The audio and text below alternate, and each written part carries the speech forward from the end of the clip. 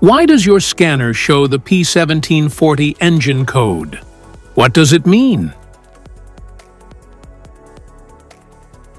P1740 is a diagnostic trouble code for torque converter clutch or overdrive solenoid performance condition.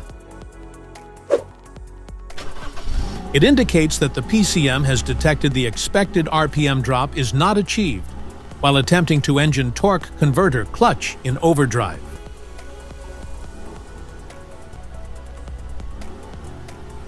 So, what causes this imbalance? Here are the most common culprits. This error could be caused by these possible faults in your car. Faulty torque converter, contaminated transmission fluid, low stall torque converter. Other potential causes. Each DTC code corresponds to a specific issue in your vehicle.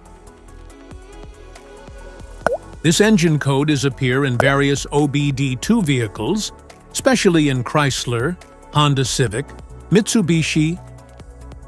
If you want to fix this error code, let us know in the comments section. We will definitely make the video on your demand.